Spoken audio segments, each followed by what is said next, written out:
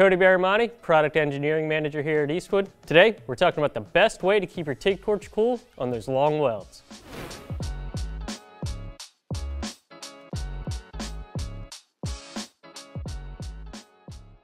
So what is a TIG torch cooler? Well, it flows water and coolant through a unique torch, and it's designed to allow you to weld longer and at a higher amperage without your glove hand getting too hot and your torch just almost melting.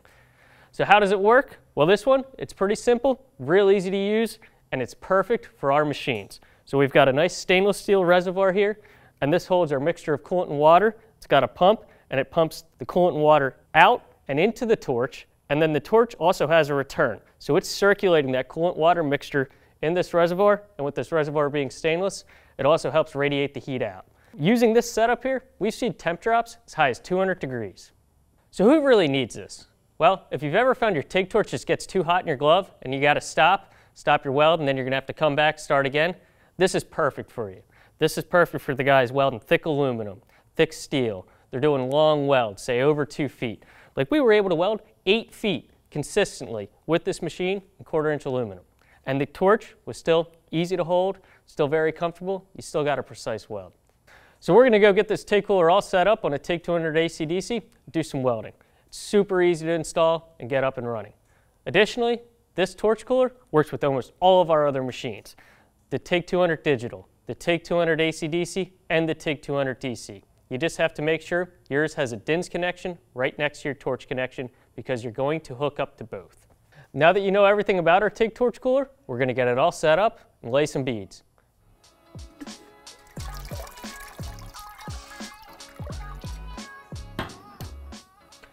All right, the first part of this setup is getting our water coolant mixture just right. We've already got about 150 ounces of water in here, and we're going to use our TIG torch water coolant. Now we recommend a 10-to-1 ratio here, so we're going to use about half this quart. Now this TIG torch water coolant, it's not a must-have, but we highly recommend it if you plan on keeping your whole system filled. And that's because it eliminates corrosion and buildup in the system, and it also gives some freeze protection down to 26 degrees. If you don't use this, really recommend using a high-quality filtered water and also draining this system every single time after you use it.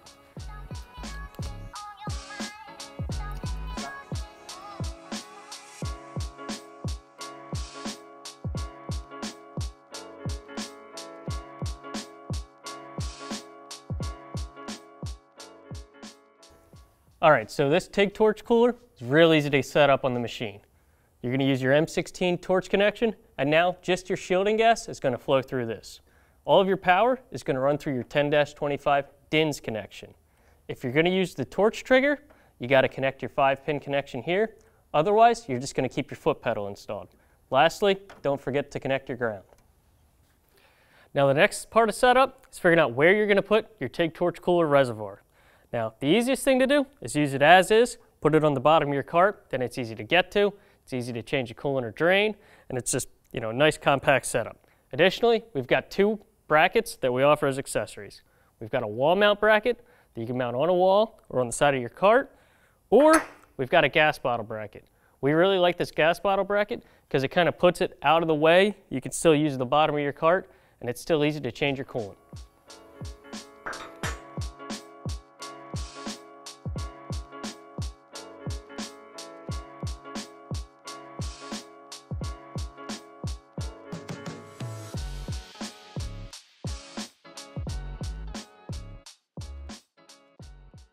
We've got one last step before we get all up and running, and that's connecting our torch coolant hoses. Now you've got an outlet and a return, and you've also got an inlet and a return. So we're going to connect our inlet hose to the outlet of the cooler and our return hose right to here. Now one thing to note, we've made these hoses extra long, and that's to give you some flexibility in where you put this torch cooler. Feel free to cut these down, put some heat shrink on the end so that they don't fray, and you'll be good to go.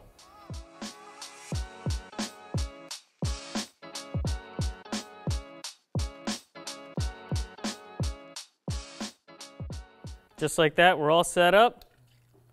No leaks. We're ready to weld. So we've got this big piece of 1/4-inch aluminum. We've got it set up in a T-joint. We've got the machine turned all the way up to 200 amps. We're using our water-cooled torch. We're going to run this length of filler take a quick temp measurement right afterwards, see where we're at. Let's kick this off.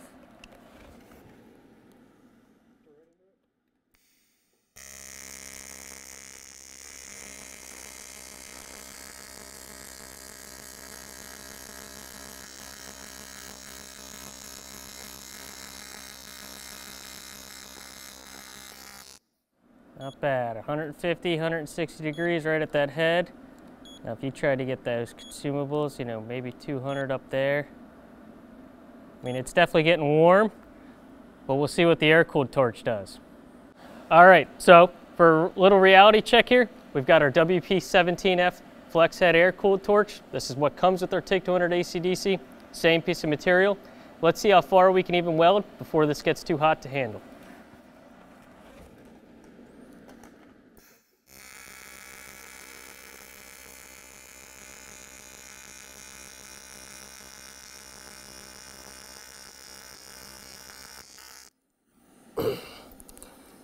All right, so I was able to go, decent distance, not quite as far. Let's check this torch temperature. We're up at 287, 275, 297 there. 250, 305, 430 there. It's a little tricky to make sure you don't get the table, but this torch is hot. The results don't lie. That air-cooled torch, I wasn't able to weld as long, my hands were getting hot, and there's no way I would have been able to keep going. We saw a temperature difference of over 200 degrees in some spots. This TIG Torch water cooler really makes a difference. Imagine if I was doing an oil pan or a valve cover and I had 6, 7 feet of weld, there's no way I'd get it done quickly with an air-cooled torch. Now, on top of that, we offer 2 different torches. So we were using the mini torch here. This is the smaller one. It runs on number 9 consumables. It's a WP20. If you need even more amperage and you're doing even more bigger projects, we also offer the WP18. That's the same size as that WP17 air-cooled torch, but you have a lot more amperage capacity and a lot more duty cycle because it's water-cooled. So we're going to keep one of these permanently set up on one of our machines, and we're going to be using it a ton in real-world applications. Make sure you check out our YouTube page where you'll be able to see more of these videos. If you want more information about the product, check out Eastwood.com.